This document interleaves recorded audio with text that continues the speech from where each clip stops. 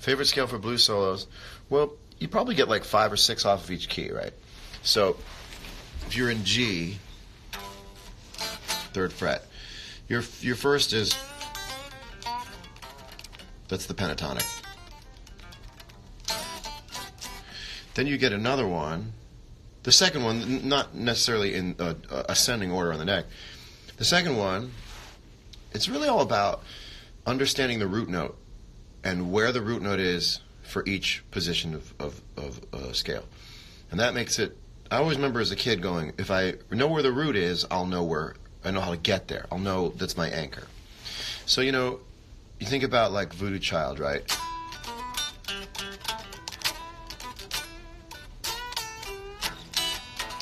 Well, that's the 5th position, what they call it, like the root 5, I think they call it. But that's the other way to play G, which is, so this is first. So this next one is,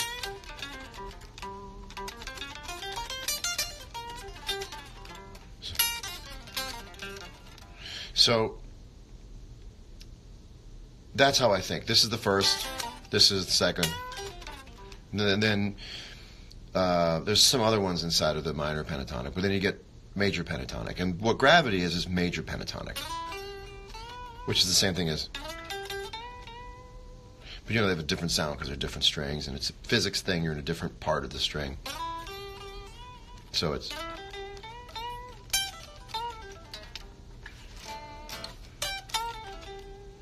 so that's the major version of that. Now the major version of that, you got this.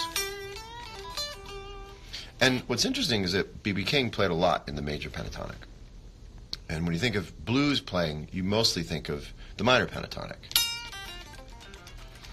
So what's very interesting is you would get these sort of dominant 7th chords, and B.B. King would go, which remember is still major.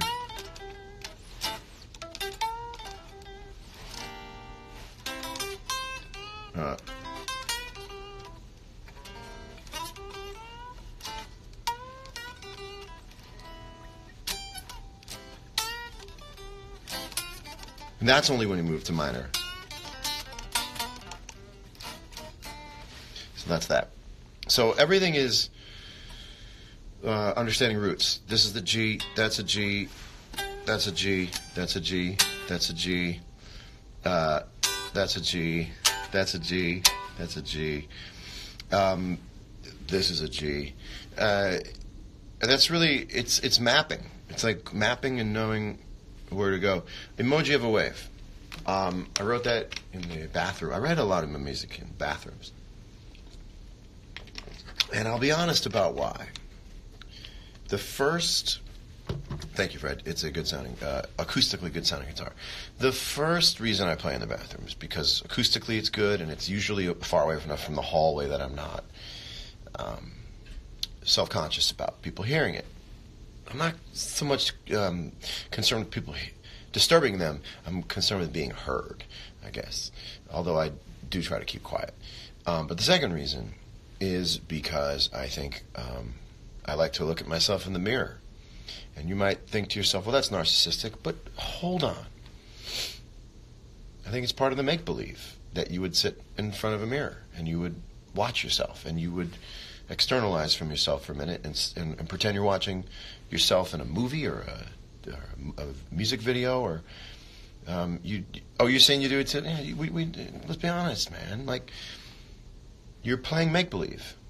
You're looking in a mirror and you're playing to yourself and you're imagining maybe that's a video. You have to step outside yourself and play make-believe. It's not narcissistic. It's self-centered.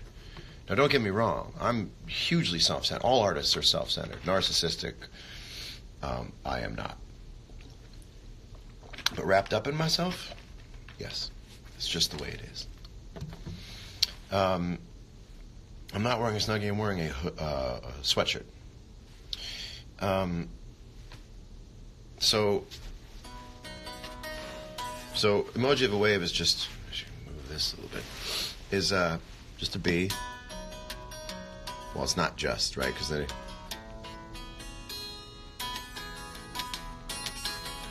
E, the E sus, F sharp. And it's really about this, it's a picking thing.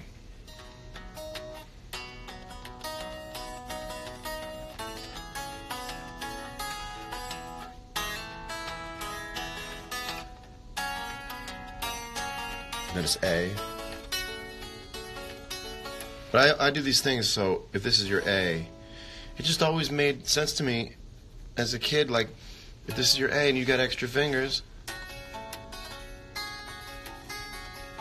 I also figured out, this is interesting, this is totally true, what I'm about to tell you. I found a chord on the guitar that rattles all guitars. Whatever's happening on it frequency-wise, it makes the whole guitar just go, and it's this chord.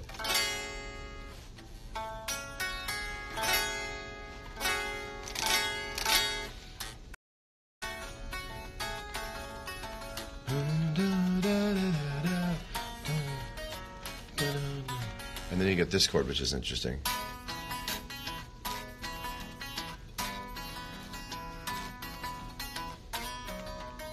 And it's a pure F sharp minor, add 9. E minor, and then I kind of 2-5-1 it. Well, 2 minor 5, right?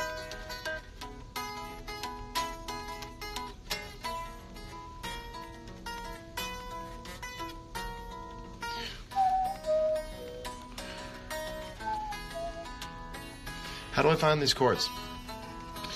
Well, for me, it's always Ouija playing. I call it Ouija guitar playing. And I just, if I hear something I like, I very quickly make a note as to how I got there, what's the root of it, why, like, basically I want to find my way back.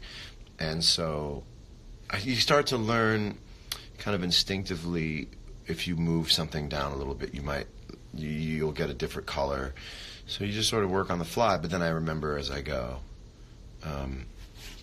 So that's just a B, straight up bar chord B. But now you use